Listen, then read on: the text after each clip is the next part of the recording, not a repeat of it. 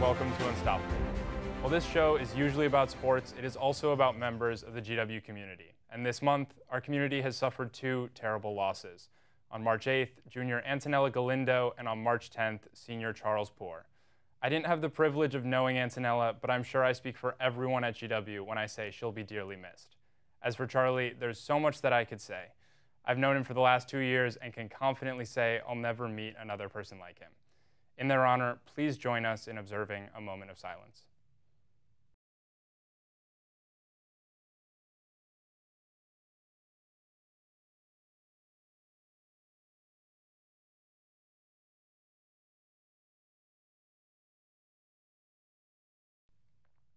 Thank you. And to all of Antonella's and Charlie's friends and family, our thoughts and prayers are with you. Now to Brittany LaVecchia and Emma Grace Myers, who have the latest on GW Sports.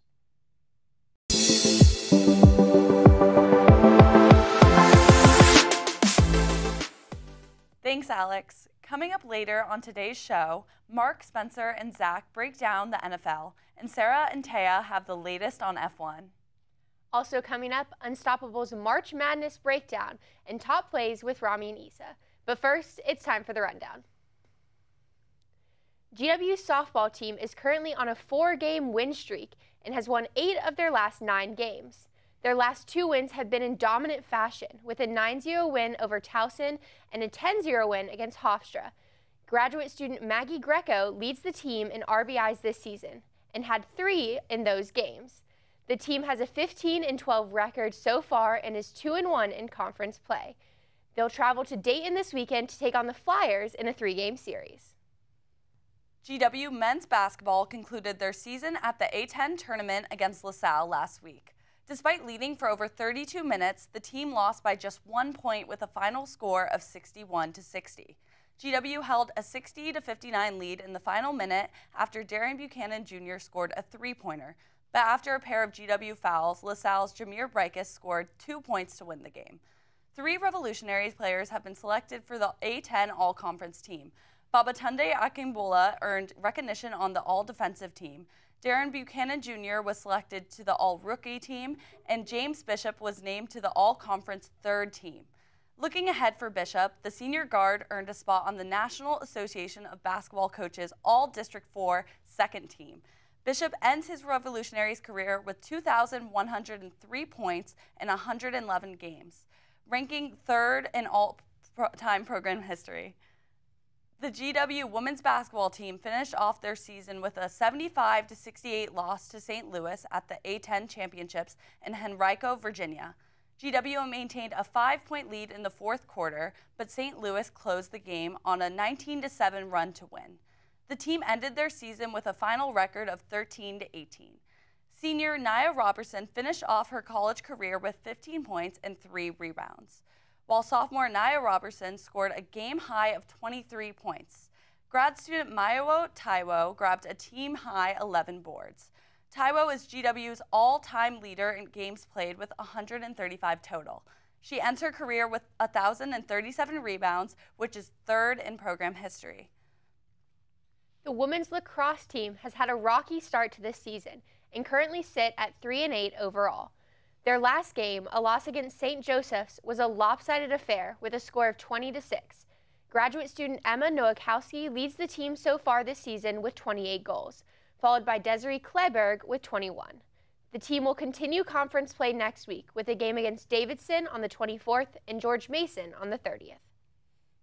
The GW gymnastics team accumulated 196 points, placing 3rd on senior night at the Smith Center this week.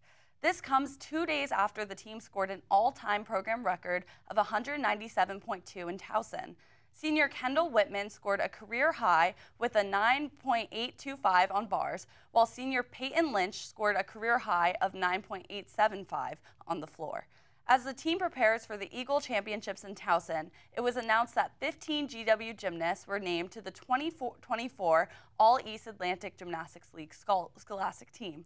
To receive this honor, gymnasts must maintain a GPA of 3.0 or above throughout the 2023 academic year. That's all for the rundown. Up next, Mark, Spencer, and Zach break down a crazy NFL free agency.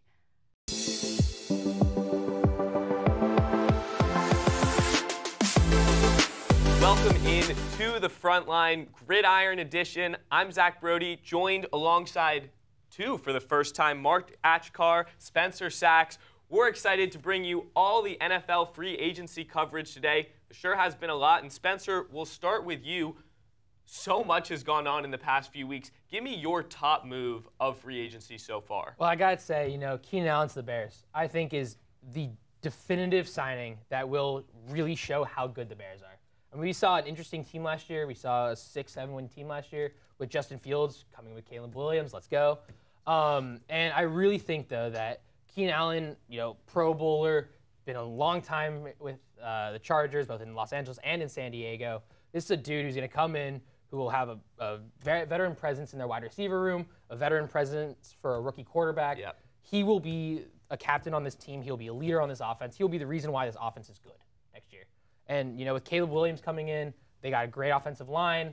They just signed DeAndre Swift from the Eagles. This is going to be an offense that will be competing. And truth be told, I really think it's better than the Packers this year. I think they will be fighting for that number 2 slot in the NFC North. Yeah. I mean, I have to say, I want to jump in just because I think Keenan Allen is such an important figure just in terms of the role he's going to play leadership-wise.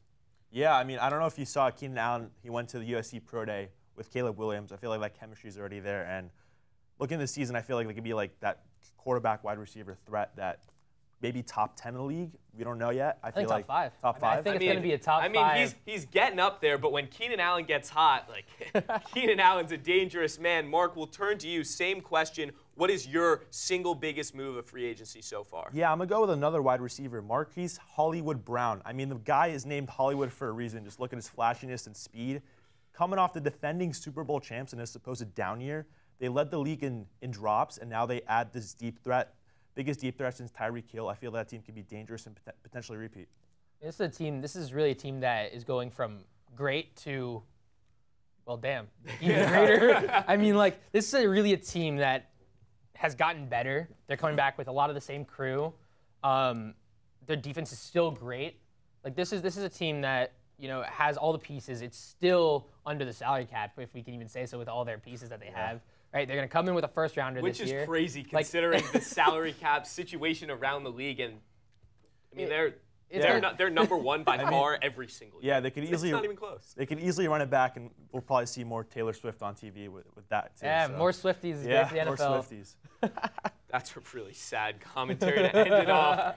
Going overall, I mean, free agency, obviously very important with single moves, but we've also had some teams that have made a few moves that have really, I think, propelled certain teams even to increase their Super Bowl odds. So again, Spencer, I'll start with you. Give me one team that you think, and try not to be biased here. Give me one team I won't be too that biased. Their overall performance have put them in a really sweet position to contend for something big this year. I'm just going to start off. I mean, as a Jet fan, and yes, my dad would say, "Oh my God, you're such a fan." We might as well leave. This is a team, right, that really has gotten better, and even Vegas has to show. I mean, if you look over here, right, you're going to see that their odds now are plus 3,000. Right, they are 10th highest in the league, right, and it's because of these two guys here, Mike Williams and Tyron Smith. These are two guys, both Pro Bowlers, both star power players who will come in and make this team better, right? The Jets have always had a big problem with their offensive line, specifically left tackle. Had a lot of big problems. Well, yes. VP candidate. But Tyron Smith here, coming in, 1-year deal, super cheap, right? He will be a guy who will plug in, could be there for 13 games. His big problem is that he doesn't stay healthy a lot. But this is a guy who will be a Pro Bowler. He's been a Pro Bowler every year he's been in the league, which is 8 now. He's been 8 Pro Bowlers in the league, all for the Cowboys. This is a guy who will be the reason why the Jets will be a playoff contender. Mike Williams is the reason why the Jets will win a Super Bowl. I'm going to say that right here, right now. The Jets will win a Super Bowl because of Mike Williams. He will be a dominant factor in this playoffs. But the reason why I say that more so is, the dude already loves being in New York. I mean, he loves the Taylor ham, egg, and cheese sandwiches, if you've been following that news. But this is a guy who will be right across the field from Garrett Wilson. The big problem the Jets had last year was they didn't have a second wide receiver to draw more coverage from Garrett Wilson. They have that threat now with Mike Williams. His big problem, though, is, again, with injuries. He's coming off an ACL tear in Week 3 this past year. But this is a dude who will come back healthy, who will be great, who will have a full season, and we got Aaron Rodgers back. This team has the sky is the limit. I think they'll be contending for an AFC Championship at least. And I think they could run the division. I think that this division, it got weaker. The Dolphins have gotten weaker. The Bills are up in the air. No one really knows. They had a lot of cap casualties this past year, right? This is all leading up to a Jets run. Yeah, Spencer, let's see if the Jets can make the playoffs first. I think that's a fantastic question. It's been 13 years. About Super Bowl. It's been 13 years. This is the year. Yeah. I mean, at least there's something to say for fandomship. I don't know what's going on in New York, but Mark, I'll give you the same one. It's in the water. One team, multiple moves, better chance for the Super Bowl than they had last year. Yeah, I'm going to go for a pretty long shot here. I'm going to go with the Pittsburgh Steelers. They traded for quarterbacks. They had Russell Wilson and Justin Fields, and they picked up Patrick Queen. And I think this year the only thing tougher than the Pittsburgh Steelers is their potential championship defense. Coming in February, I wouldn't be surprised if they were to lift the trophy. I know it's a long shot, but it's not impossible. That's a very long shot. That's $7,500 plus odds. 7,500 odds. This is a long shot, but you never know. Adding Russell Wilson, he had 66.8 QBR. I think he's very overhated when he was with the Broncos. He still has the production and can still run on his feet, even though he's 35. And looking at Patrick Queen, this is a huge deal for the Steelers. The Steelers in the past haven't had really that linebacker core ever since Shazier got injured in 2018. They've been killed by tight ends like Travis Kelce, Mark Andrews, Gronk. And the big plus with Patrick Queen is that he's only 24, and he's not even getting paid as much as the top linebackers in the league.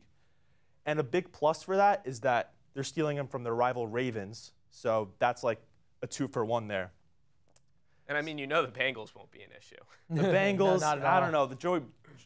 Joe Burrow has to stay healthy. Yeah, I wouldn't be surprised if these guys made a huge run. You never know in the NFL. Factor, though, and Mike Tomlin, I mean, yeah, he's not had a losing season in his career with the Steelers, and he's been there for what, like 15 years at this point? Yeah, consistency is key. So potentially they could pop off.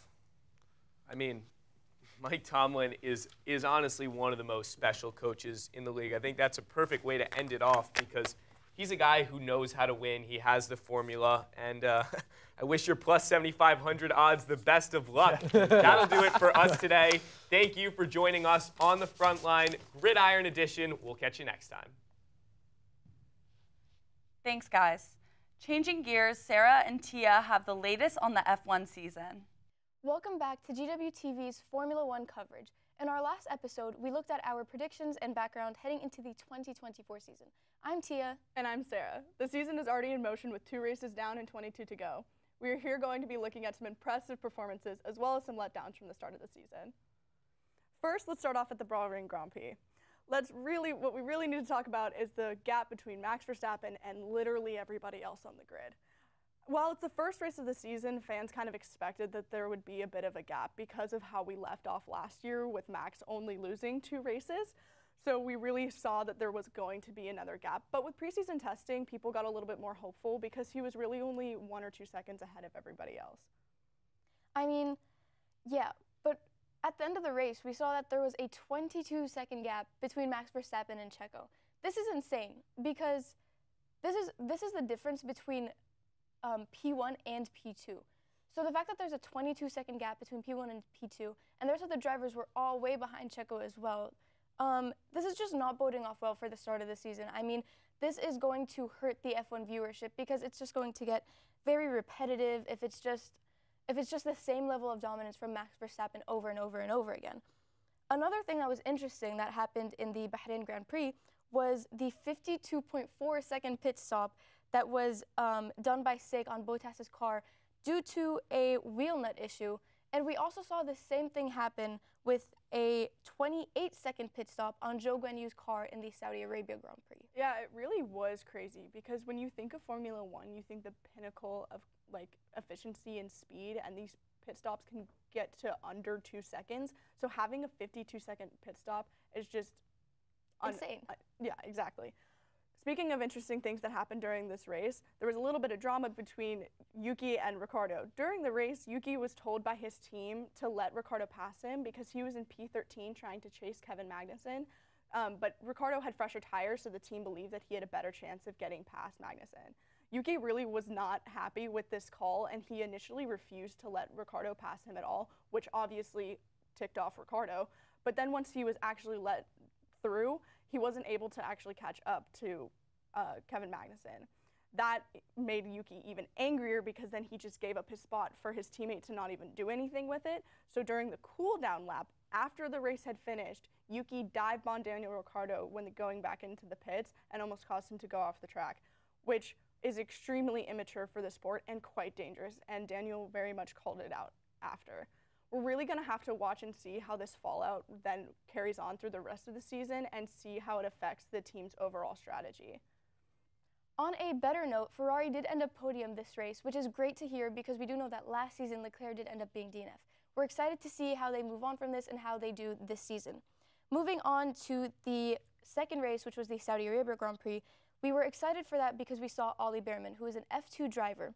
He had his Formula One debut due to Carlos Sainz being out for appendicitis surgery, and this is a great start because he had just qualified for pole in the Formula 2 race the day prior. He became the youngest Ferrari driver ever, and he made it into Q2 during quali and finished in P11.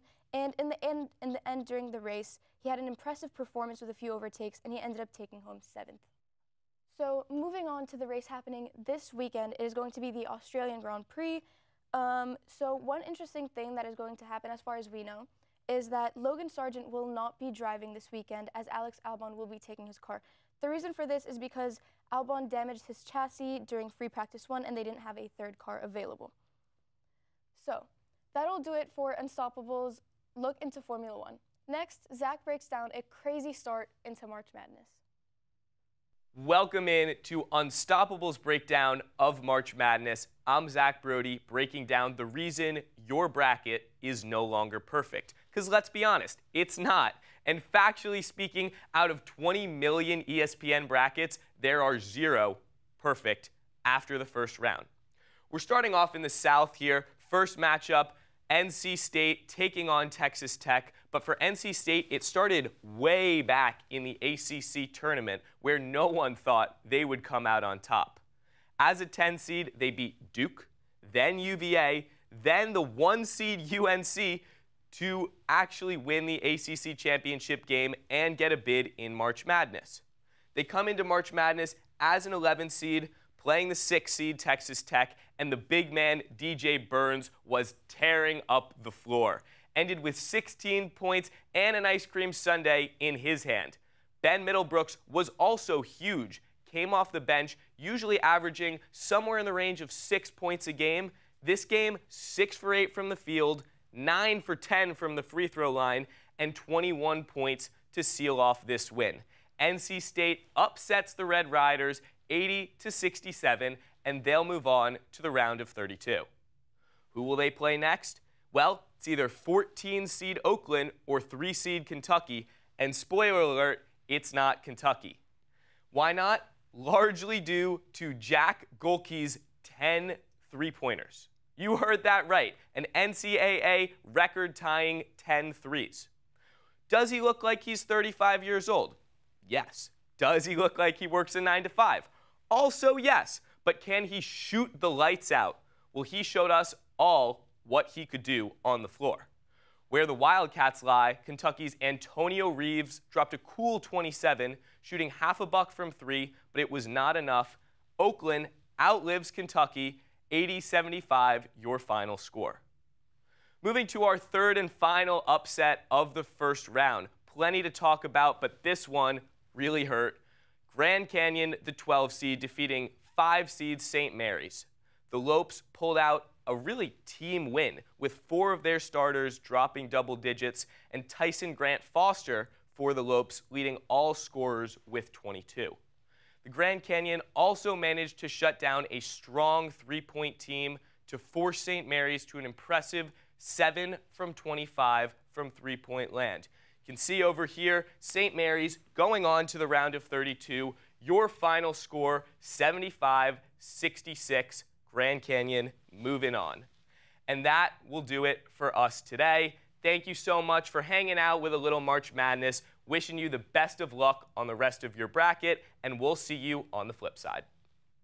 Thanks, Zach. I have UNC Chapel Hill winning it. I don't think they're going to, but I'm a Carolina girl, so I had to put my weight behind them. Yeah, I have the same actually on my bracket. Amazing.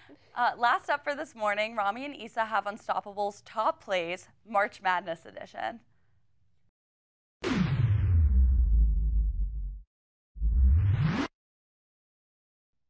Good morning, GW, and happy Friday. I am so excited for today's very special episode of Top Plays. Wait, what's so special about today's episode? I'm so glad you asked, Issa. I thought since it's March, we could do all college basketball in honor of March Madness. What do you think? Ooh, how fun. Well, without further ado, let's jump into number 10. Sounds good with me. Coming in at number 10, Jaden Taylor slips his defender and makes this tough pass to DJ Burns, who then hits the three. NC State has been on a wild run this March, and they would end up winning the ACC tournament and winning in the first round. Let's see how they do in the rest of March Madness. Coming in at number 9, we have UConn against Marquette. And here we have Tristan Newton passing to Donovan Claygan for a nice two-handed dunk. Amazing. Coming in at number 8, Jackson Shellstad drives in, and it's rejected by Omar Ballo. Look at how high he got up in the air for that block. Literally defying gravity, almost a goaltend if you wait a little bit longer. But wow. At number 7, we have some great teamwork by Notre Dame. The ball goes from Hidalgo to DeWolf to Brownsford to make the shot and get some nice little points. Of course. Coming in at number 6, more Pac-12 action as Larson drives in, and another rejection, this time by Joshua Morgan with authority too. Look at how he gets from one side of the lane all the way to the other and swats that to row G. Coming in at number 5, Kentucky's Reed Shepherd scoring yet another 3. He's only a freshman, but man, his talent is undeniable. Yesterday's upset still stings, but I think he will go very far. My bracket is busted after that. Coming in at number 4 is the one, the only Caitlin Clark for 3 to ice the game in overtime. So clutch. At number 3, we have Vanderbilt's Ayanna Moore bearing a 3 from the end of the Virginia Tech logo. Ayanna led her team, scoring 22 points. Coming in at number 2, they call him the Japanese Steph Curry. I call him Keisei Tominaga. Look at how he pushes off and gets a step back.